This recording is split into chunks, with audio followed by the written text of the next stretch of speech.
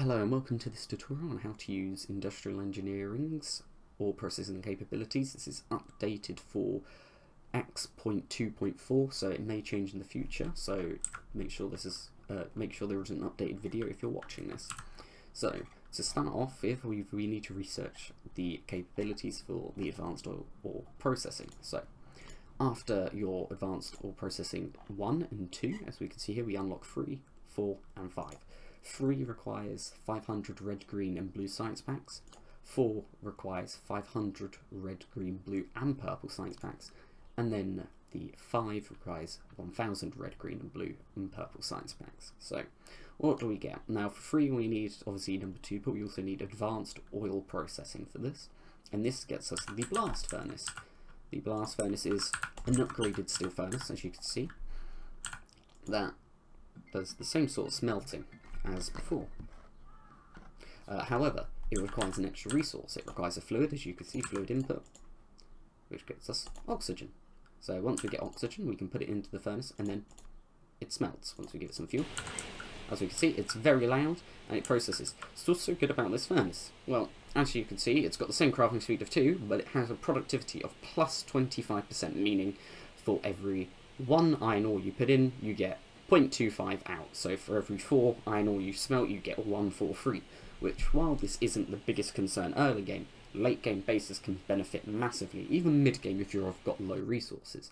And as you can see, from that we got 62 iron plates from 50 iron ore, so as you can see we got a bit extra. But how do we get the oxygen for this? Well, what you need to do is get a chemical plant, and then you need to, with the advanced oil processing, you get the research of electrolytic separation, which takes 300 water and gives you 100 oxygen and 200 hydrogen every 3 seconds. So if you supply this from water, as you see, it'll start crafting. We've got the oxygen on the right and hydrogen on the left. We get the oxygen, which has gone into the pipe, and the hydrogen here. What do we do with hydrogen? Well, in the oil processing, it's useless. However, with the extra aspects of the mod, you can get an oil turbine or a fluid boiler, which will use fuel to either produce power directly or create steam for turbines. So we can hook this up here and basically get some small amount of power back. Obviously, it's not as much as you put in, because electrolytic separation or electrolysis, or whatever it's called, is you have to put in more power than you get max. So you only get a tiny, as you see, 145 kilowatts max from this. However, it is some amount of power, so it's free and it helps a bit. So you can have lots of these machines hooked up to this, to multiple turbines.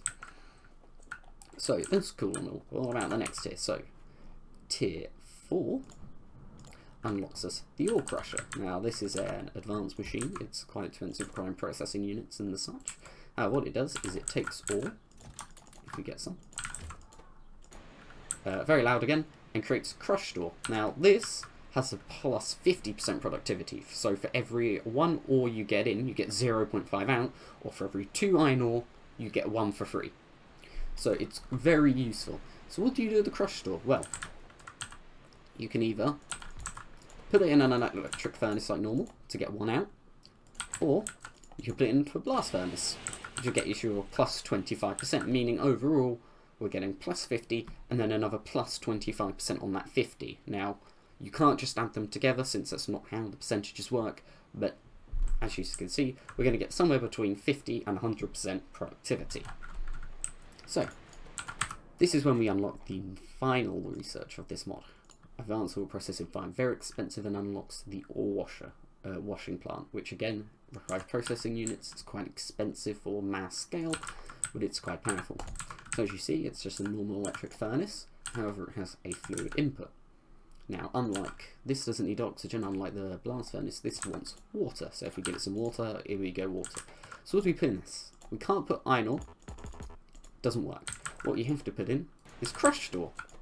And what this does, it cleans it and you get pure iron ore out. So what can you do with this pure iron ore?